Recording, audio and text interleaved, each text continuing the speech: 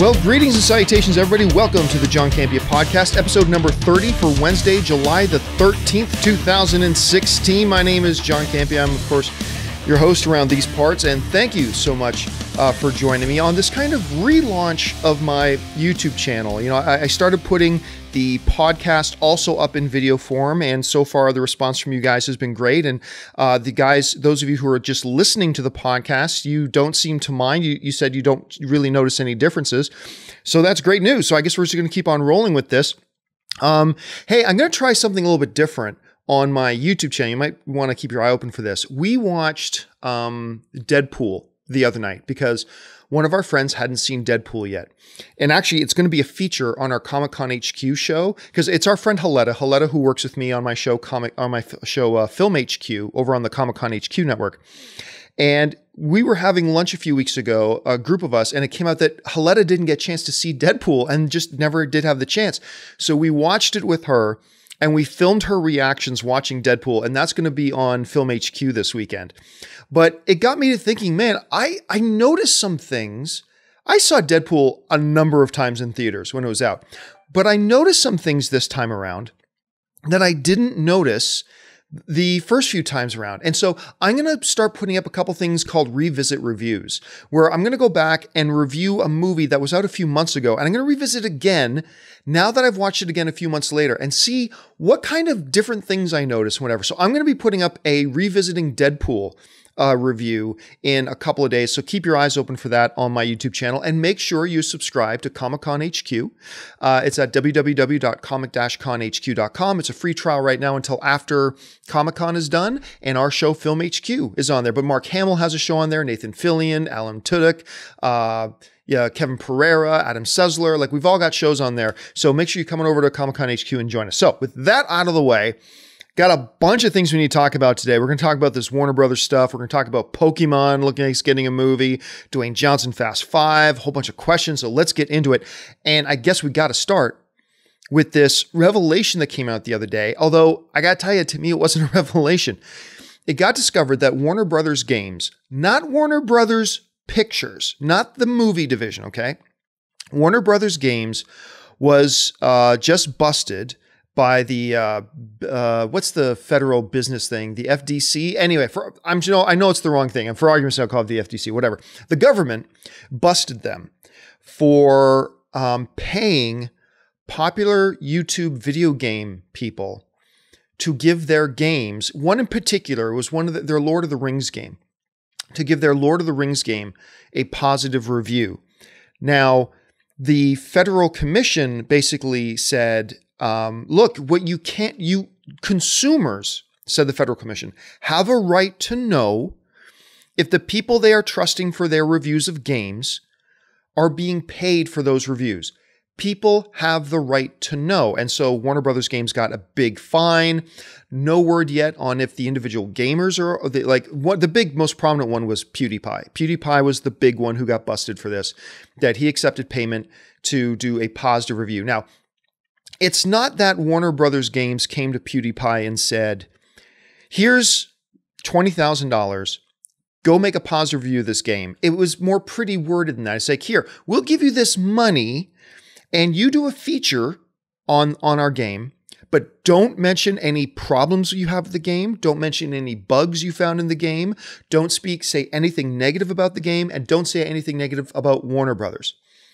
And then we suggest, Warner Brothers said, thinking this was getting around the rules, we suggest that in your YouTube description, in your read more or find out more, somewhere we suggest that you put in there that, hey, this is a sponsored piece of content.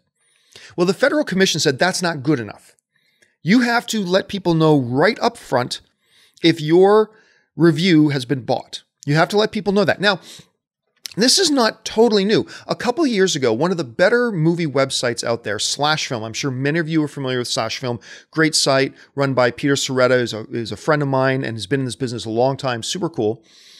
He got into doing some sponsored posts where like a studio would come to him and say, hey, write an article about this movie we have coming up.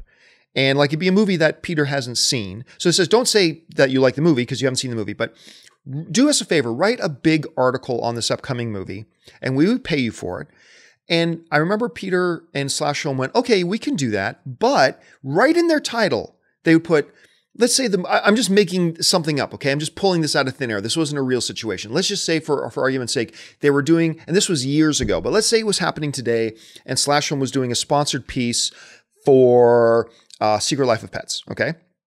So what Slash Film would do, which I thought was perfectly acceptable, they would put up understanding a headline, say, the technology behind Secret Life of Pets, sponsored content. And they put it in big letters. Look, we're going to write an article on the technology they use to make Secret Life of Pets. But just so you know right up front, this is sponsored content. They are paying us to write this piece about the technology behind. And like, they never paid Slash Film for a review. They said feature content, and Slash Film would say, hey, sponsored content. They would let their readers know right up front. Even though there was nothing wrong with the articles they were writing anyway, they were just factual articles. Slash Film will let them know sponsored content.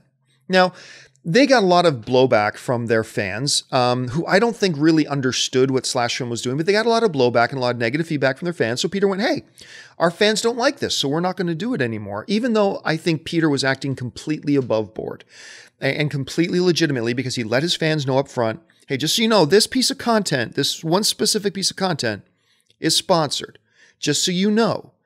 And so they were very forthright with their audience. And I thought that was fine.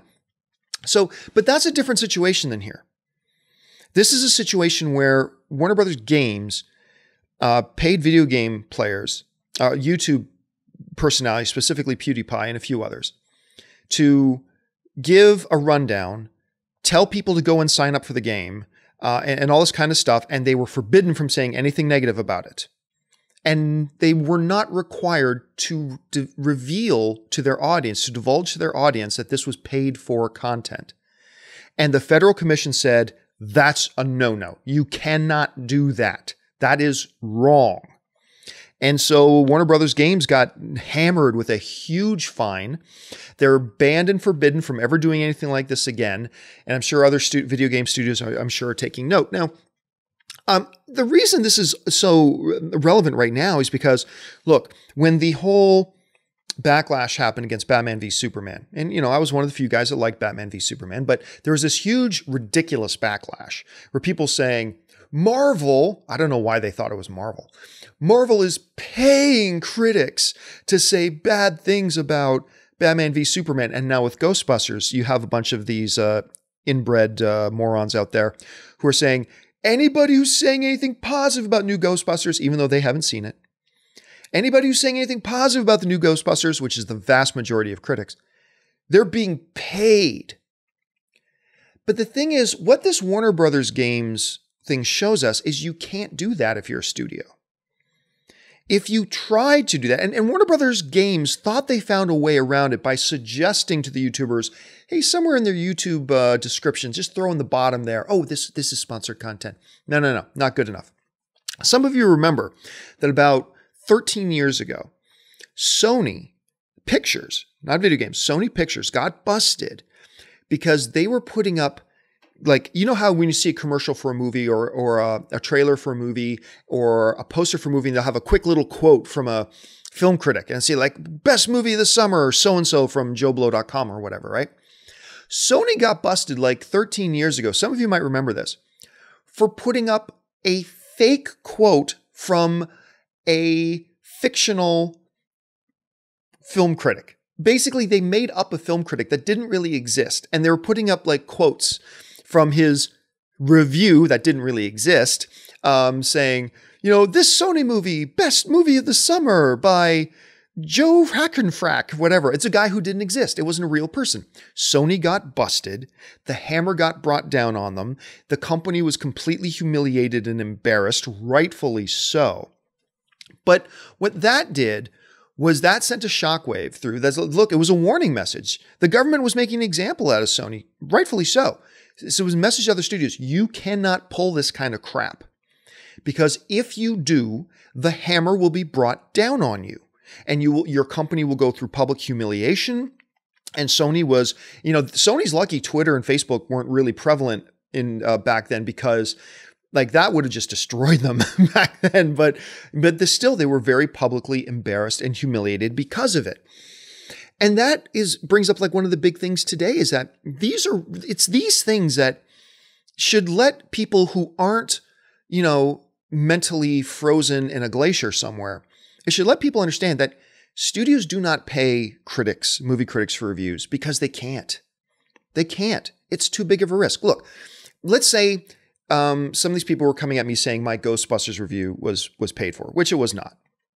But let's say that Sony did approach me with like 50,000 subscribers on YouTube. PewDiePie has like millions, he's like tens of millions of subscribers. I had 50,000. That's tiny compared to most major sites, okay? And I'm not a major YouTube site. I'm a small YouTube channel. This is my personal YouTube channel. This is my hobby, all right?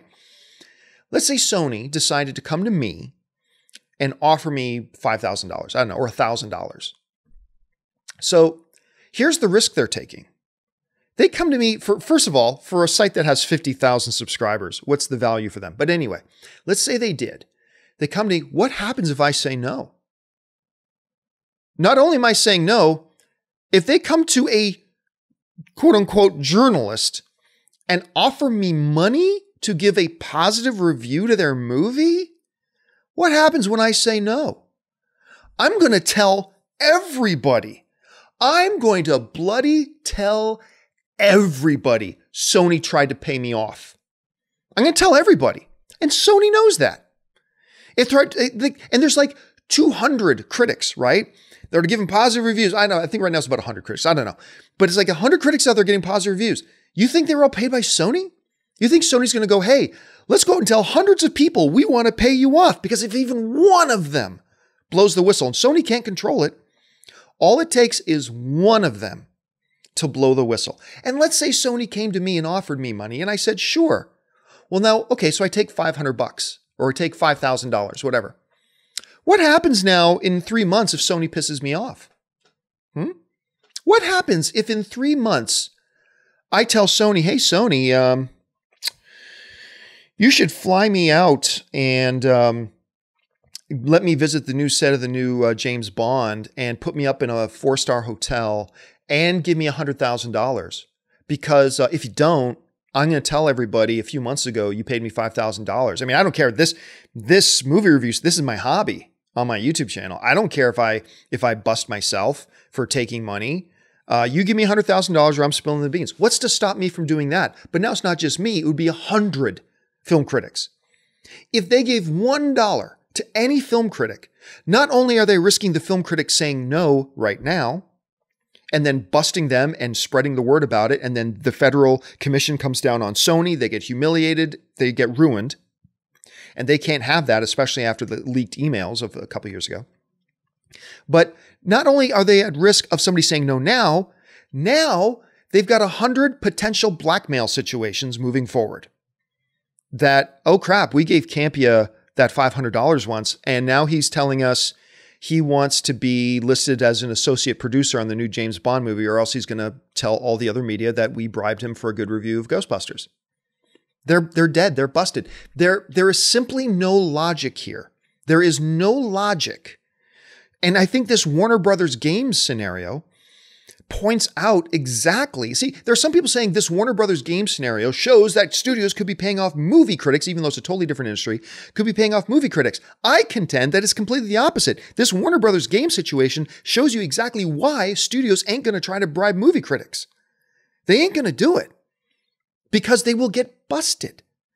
And when they get busted, it will cost them. Like, what benefit is there to Sony for giving me $1,000?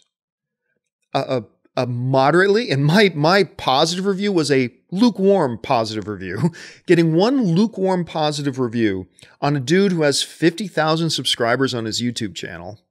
What's that? So what upside is there? But the downside is he could blow the whistle on us. We could get busted. Somebody could find out that we did this and we get ruined. It ain't worth it. It ain't worth it. There is simply, you have to be one of the dumbest individuals in the world. And there are a bunch of them out there. But you seriously have to be a monumentally world-class moron to believe that in this environment, when Sony got busted 13 years ago, not for bribing any critics, but just for making up fake quotes. They got busted for that in Hammer. Warner Brothers Games is now, and they weren't, I mean, it's a very unique situation. Look, because I understood with PewDiePie, like I got told a number of years ago by a studio person that the studio was putting up like $50,000 for PewDiePie. Okay. It was for a movie. It was for that movie that I can't remember the name of the movie. It was the movie that was out last year about the catacombs under Paris. It was that horror movie. I think, As Above, So Below, or whatever. I can't remember the name of the movie. Drop it in the comment section if you remember. But the studio paid PewDiePie like a fee of $50,000 and flew him out to Paris to make a video of him going through, to help promote the movie, to make a video of him going down through the catacombs. And personally, I have no problem with that, as long as he isn't saying, hey guys, I saw, and he's not a film critic, but as long as PewDiePie didn't go, hey guys, I saw this As Above, So Below movie, and it's awesome. Now follow me through the catacombs of Paris. As long as he didn't do that, I actually got no problem with it. You want to pay PewDiePie 50 grand to just go and as a promotional piece for the film, show him just going through the catacombs? As long as you don't have him saying that he saw the movie and he loved the movie, I actually have no problem with that. I think that's totally above board. No problem with that whatsoever. But as this applies to movies, I think this is a good thing that Warner Brothers got busted for this, that Warner Brothers Games got busted. And it's important to know this is totally different like companies. Warner Brothers Games and Warner Brothers Pictures are two run by completely different people. But I'm glad that this happened. This should send a shockwave and let people know that this stuff doesn't happen in the film critic community because it's not worth it. It's simply not worth it. So anyway, that's that. I'm going to fly through the next thing because I spent like 15 minutes on that topic, but it's the one that everybody was asking me to talk about. This interesting second thing came up where David Ayer, who is the director of the new Suicide Squad, I cannot wait to see the Suicide Squad movie. He got asked recently about the role Batman is going to be playing in this movie, and it got me really excited because I'm going to paraphrase here. But David Ayer went on to talk about how Batman, remember, every movie we've seen Batman in is basically told from Batman's point of view and his perspective. We see Bruce Wayne, the man. We see him in the Batcave figuring out situations. We see him putting his equipment together, blah, blah, blah. He goes, we've never looked at Batman from the perspective of the villain. Like looking at a story in which Batman is in it, but this story is told from the villain's perspective. He is a demon in the night. He's the ghost. He's the boogeyman, which is exactly what Bruce Wayne wants to be. That's why he wears that costume. That's why he took on the symbol of his greatest fear, the bat. And so David Ayer is talking about how Batman in this movie, none of this is being told from Batman's perspective. We're not going to see Batman planning out how he's going to intercept the Joker or Harley Quinn or the Suicide Squad. No. This is being told from the Suicide Squad, the villain's point of view. And from their point of view, Batman is Jason Voorhees. From their point of view, Batman is Michael Myers, I should say. Mike Myers is a very different guy. He's the demon in the night. He is the boogeyman who comes to get you. And they're going to portray Batman from their point of view in that way. And I got so excited hearing that. I mean, I think that is the right approach to do this for Batman. I think it's what the people want to see. And I think it's going to come across on screen beautifully if they execute it right. And for those of you who are big critics of DC movies because you didn't like what Zack Snyder has done, that's cool. This ain't Zack Snyder. This is David Ayer. And you're going to be hard pressed to find anybody who knows much about movies who won't tell you that Dave Ayer isn't a pretty solid, damn solid director. Some will even tell you he's a great director. I would tell you he's a great director. So I think this in his hands is going to be freaking exciting. All right. Next thing that kind of came up that caught my interest was, we all know that they've started shooting Fast 8, and it's going to be really interesting now to see where this franchise goes without Paul Walker and stuff like that. But look, this franchise turned itself around. Because I thought 1 was just a blatant beat by beat, story point by story point ripoff of Point Break. I didn't like 2, and I thought 3 was terrible. I thought Tokyo Drift was terrible. I know Tokyo Drift has some fans out there. That's awesome. For me, I thought 3 was terrible. And then all of a sudden, 4 comes along. And 4 was not bad. 4 was not bad. And then came 5. And 5 kind of just blew the doors off, and then 6, and of course 7. And one of the big reasons for the big momentum shift turnaround and the big box office rise of this was the inclusion of Dwayne "The Rock" Johnson. It was a good fit for him. And his character Dobbs is a great character that fits. He's a great fitting character in this world that they created. So you knew that with Paul Walker having passed away, and it's really unfortunate and sad, but you knew there was a little bit of a gap there that needed to be filled in, and you probably knew they were going to fill in most of that gap with more Dwayne Johnson. Well, one of the first pictures from the set of Fast 8 came out, and it's Dwayne Johnson, as you can see the picture here. Dwayne Johnson in handcuffs, in prison, in that orange jumpsuit. He's in prison. So this does raise a couple of interesting questions. Question number 1, is he undercover?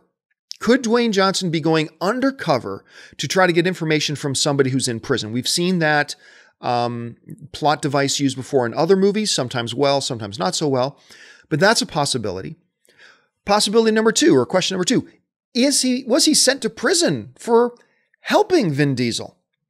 Did some oversight board look at him and his actions saying, look, you overstepped your bounds, and so you're going to be punished, you're stripped of your job, and you're going to jail. And maybe part of Fast 8 is going to be about breaking Dobbs out of jail.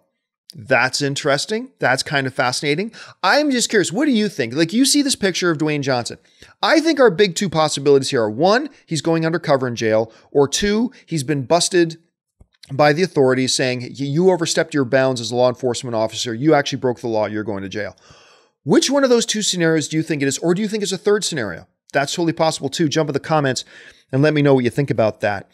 The 4th thing I wanted to bring up here is very excited. Look, one of the most big pleasant surprise movies of last year was Kingsman.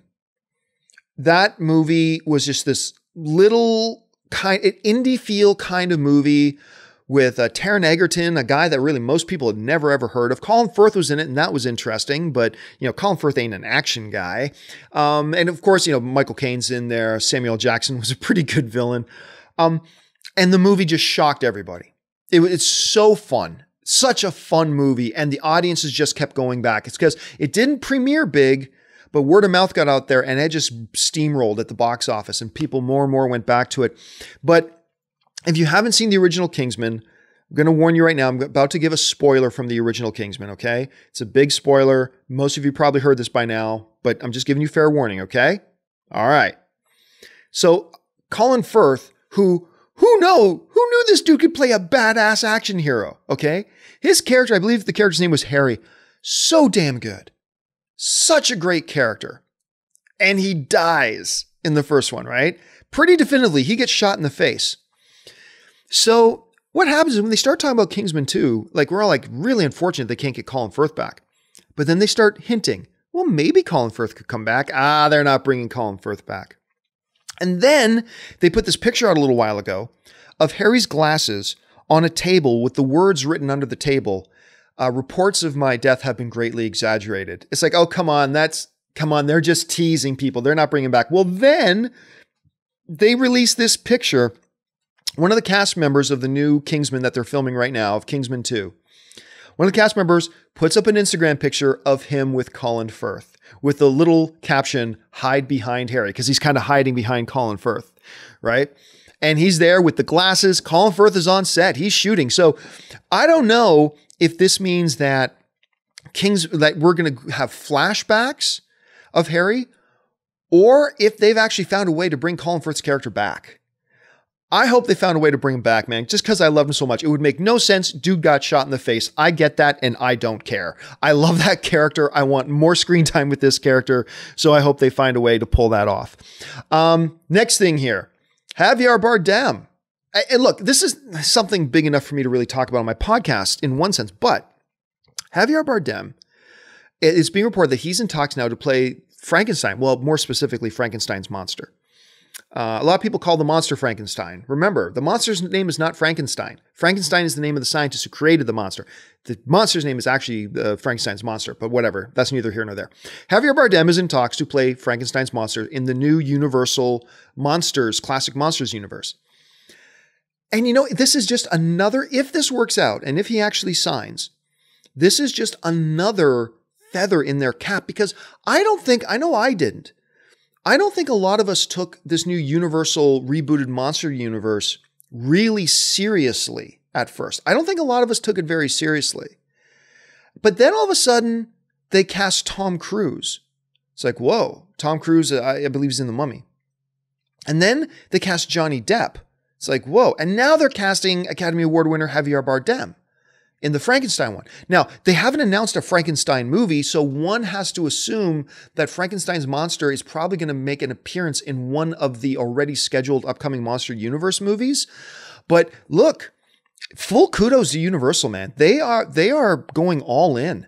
They are not, with no reservation, they are going all in, foot to the floor on this Monsters universe thing they're setting up, this classic monster shared universe thing. They are fully committed to it, and they are going all out to secure the biggest names and the biggest talent to be in there. So if there was any of you out there, like me, who wasn't taking this seriously, who thought this is just a little side thing that Universal is doing it ain't.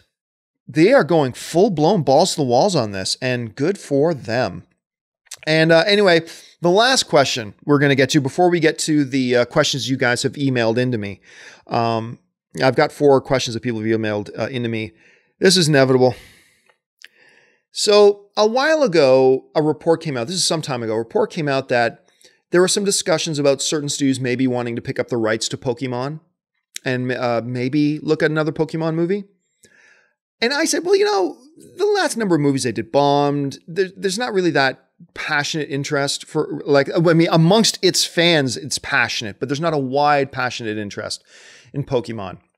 So I don't really think anything's going to come of that.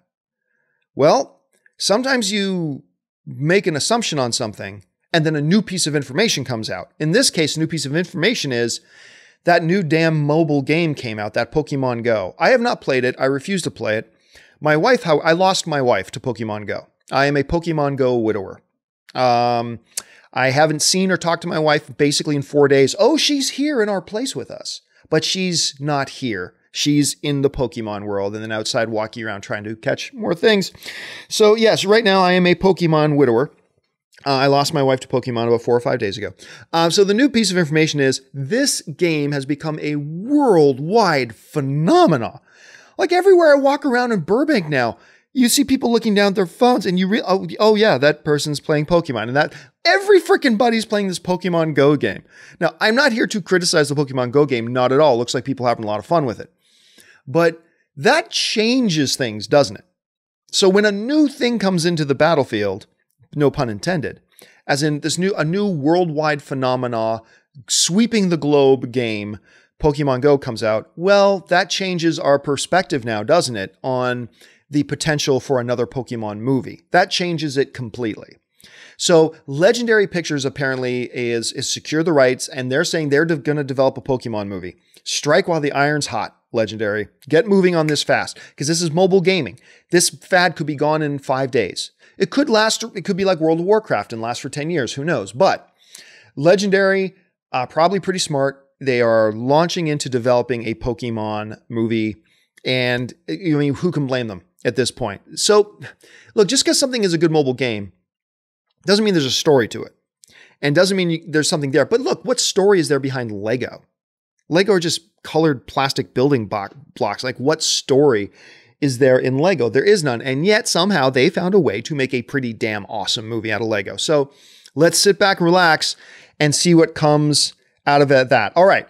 So I am going to take some questions from you guys. Once again, you can send in a question to me. The way you can get me to answer a question on my podcast is send your question to the John Campea Podcast at gmail.com. That's the John Campea Podcast at gmail.com. Send it on in. Maybe you'll see your question get answered on my show. And by the way, I'm thinking about a new schedule for my podcast. You guys tell me if this works for you. I'm thinking 3 days a week, Saturday, Monday, and Wednesday, for new episodes of the podcast. So let me know what you think about that. I'm just far too busy to do like 5 days a week. I can't do that. But I'm thinking 3 days a week is a good number. So anyway, let's get to the first question. This first question comes from, who's it come from? It comes from Ryan Brenneman, who writes, In the months since episode 7 hit Blu-ray, I've seen more and more people, some of whom get a lot of likes with their comments, who are coming out and calling The Force Awakens a poor film because it ripped off A New Hope. Have you seen these sort of comments, and what do you think about the accusation? Well, look, there's no denying that episode 7 follows the same, I guess you could call it the same story blueprint as the original Star Wars. There's no denying that. It certainly does. But you got to remember, going into Star Wars Episode 7, one of the biggest complaints people had about Star Wars was that Star Wars wasn't Star Wars anymore, especially coming out of the prequels. They just didn't feel like Star Wars. They felt like some sci-fi stuff, but it didn't feel like Star Wars. And that was one of the biggest complaints out there. And I think one of the missions that J.J. Abrams had and that Lucasfilm and Kathleen Kennedy had was, we've got to get the feel of Star Wars back. And so for that, they decided we need to go all out with that to make sure people feel like, even though it's 30 years later, this is Star Wars, that The Force Awakens is Star Wars. So they went back and they took kind of the rough structure blueprint of A New Hope, and they kind of applied that blueprint to this new film. You can't rip off something that is your own already. Like A New Hope is not a ripoff The Phantom Menace. Let me try that again. The Force Awakens, I clearly have not had any coffee today. Not that I drink coffee. Is not a ripoff of A New Hope, because I mean that's theirs. You can't rip off something that's yours. It's also not as similar as some people. There are a couple of major plot beats that are similar. Absolutely, they are. But here's the thing. These are just excuses that people are making. I find what we do as human beings, myself included, you probably too, when you don't like a movie, you will grasp at things. Not that you have to, but this is what we do. You grasp at things to throw at the thing you don't like. Look, somebody didn't like The Phantom Menace. Let me try that again. Somebody didn't like The Force Awakens. Somebody didn't like The Force Awakens. And so one of the ways to express their dislike of it is the easy one, saying, oh, it's just a ripoff of 4. Well, it's not really a ripoff of 4, but that doesn't change the fact that you didn't like it, and that's cool. Because movies are subjective. You know that I am not afraid to say I hated a Star Wars movie. But I like this one. It's 7 months later. I still love this movie. I still really, really enjoy it. I don't think it's the best Star Wars movie ever made. I think it's the 4th best Star Wars movie ever made. I still think Return of the Jedi is my favorite. A New Hope is my second favorite. Empire is my third favorite. And The Force Awakens is my 4th.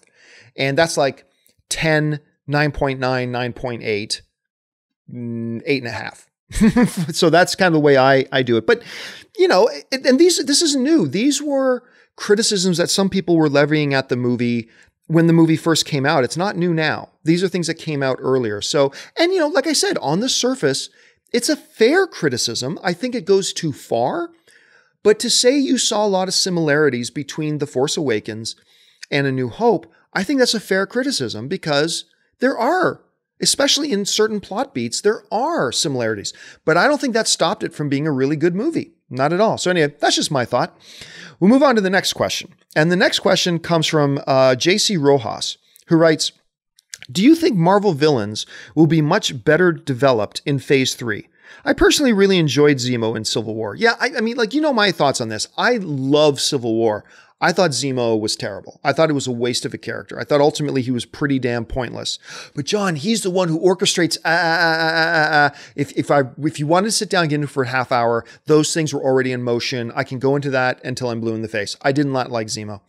But that's just me. A lot of people like yourself, JC, you loved Zemo. That's great. Nothing wrong with that. But look, as much as I like the Marvel movies, one of the fair criticisms about Marvel, that other than maybe Loki and the Red Skull, I like the Red Skull, their villains have not been highlights of their movies. In some of their movies, even some of their really good movies, their villains have been kind of weak.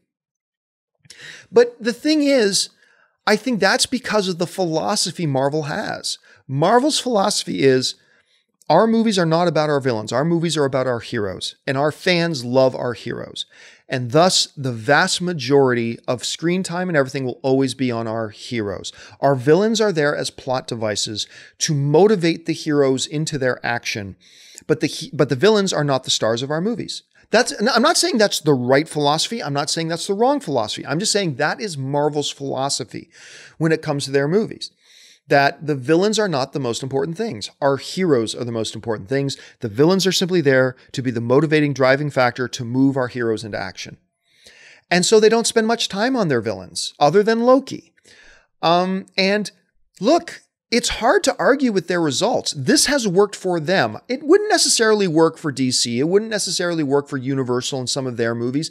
It wouldn't necessarily work for this or that. But for Marvel, it's hard to argue that it hasn't worked for them.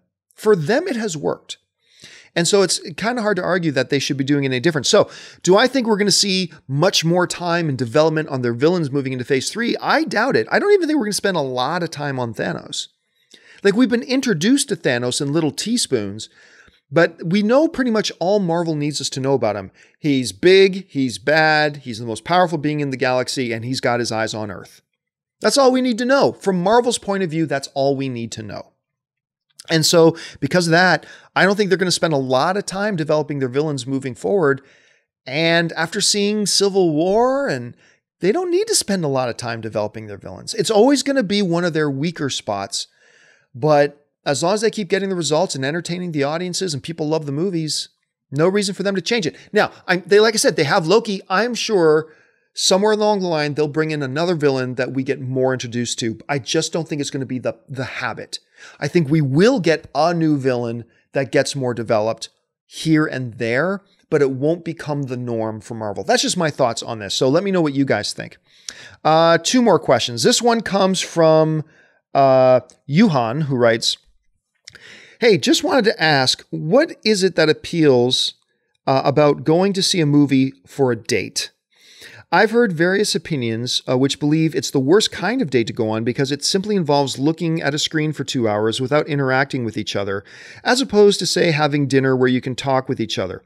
What would your response be to these thoughts? And what was your best movie date experience?" Hey, thanks a lot. Some of you, if you've been following me for a lot of years, you might have heard me talk about this a long time ago.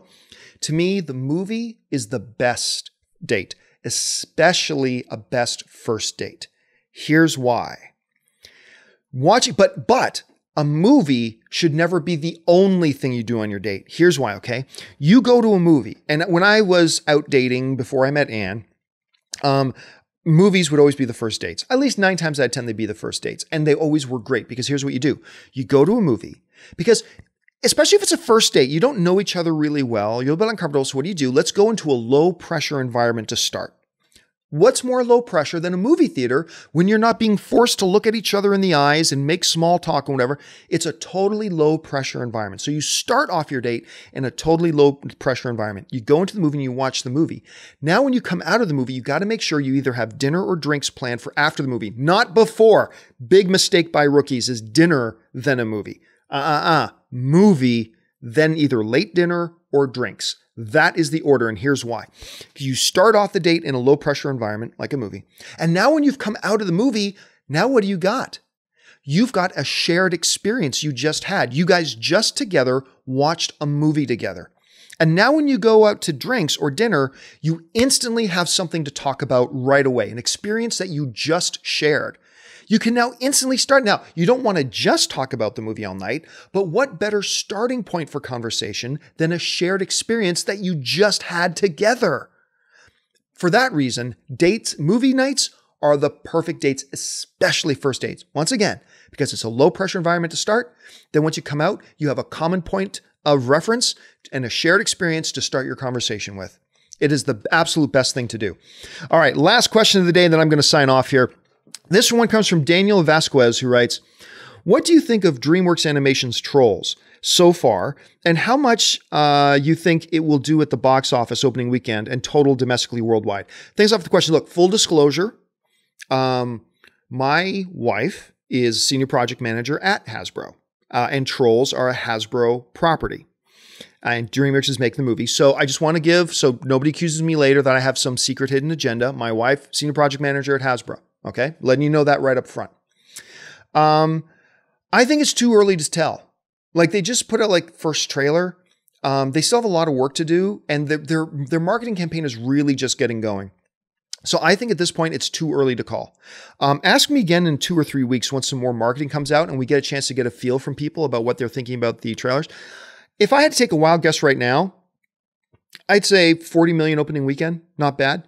But again, don't hold me that number because that number's going to radically change in a couple of weeks once they have a chance to really roll out their marketing. And then we'll get a real sense of whether or not it's going to appeal to people or not. We just don't have that information yet. So it's hard for me to see. So check back with me on Trolls a little bit later. All right, guys, that'll do it for me for this installment of the John Campea Podcast. Thank you so much for joining me. Again, guys, make sure you're following my new show, Film HQ, on the Comic Con HQ network. Go on over to www.comic-conhq.com to subscribe to the channel. It's $4.99 a month or $5 a month, filled with amazing, great content, movies, documentaries, and also original programming like from me, Mark Hamill, Nathan Fillion, Alan Tudyk, lots of great people. And our show with me, John Schnepp, Film HQ. Make sure you come on over and watch that. Again, make sure you can email me at thejohncampeapodcast@gmail.com. And that'll do it for me, guys. Thanks a lot for joining me. My name's John Campea. Make sure you subscribe to this YouTube channel and look right here. That's where you can find me on Twitter and on Facebook, simply at John Campea. If you are listening to this podcast, make sure you open it up in iTunes and like and comment. Rate and comment on this podcast. That helps me out a great deal. And again, subscribe to this YouTube channel and keep on coming back. So that'll do it for me, guys. Thanks a lot for joining me. My name's John Campea. And until next time, bye-bye.